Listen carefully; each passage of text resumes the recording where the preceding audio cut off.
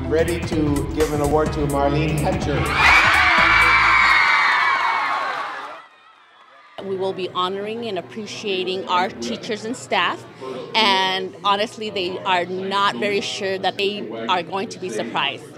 We told them that an assembly was happening, and they think it's something else, and today is to honor them and their dedication and their hard work to our students here at Van Nuys Middle School.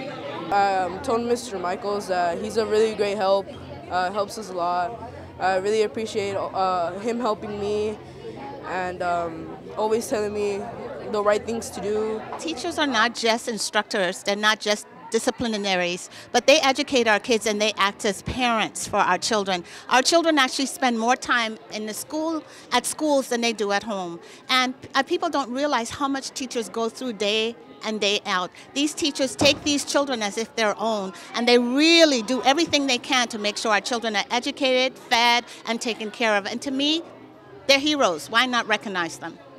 It's so important to let teachers know that they're appreciated. The job they do is critical. They make a difference in the lives of students.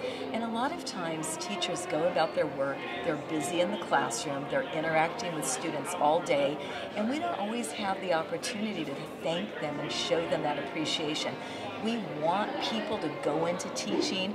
We want teachers to know that they are appreciated by their principal, by their community, by parents. Today, for example, we have a former graduate of Van Nuys Middle School. He now works for Mayor Garcetti. He's back here to thank the teachers, who many of them are still here, and they made a difference in his life.